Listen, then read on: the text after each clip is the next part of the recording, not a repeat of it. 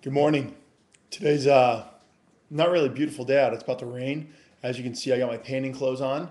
I promised my wife 3 years ago I'd paint the boys' bedroom, and I've been a bad husband. So today is a day of redemption for Rob Parker. I'll be out painting the boys' bedroom. So I got my fancy do-rag on that got to wear. But today we're looking at the Word, and we're finishing up Psalm 109, verses 21 through 33, 21 through 31. And as we read this psalm, we've been reading psalms where David has been chased by his enemies.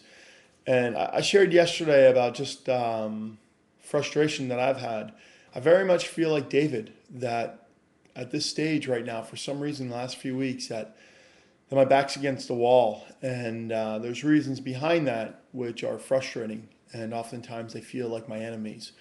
But what I really love about this final part of this chapter is that David, in his frustration and his anger, he just cries out to God. He just seeks the Lord. He worships him. That's what he actually does. He stops, takes his eyes off himself, and he worships him.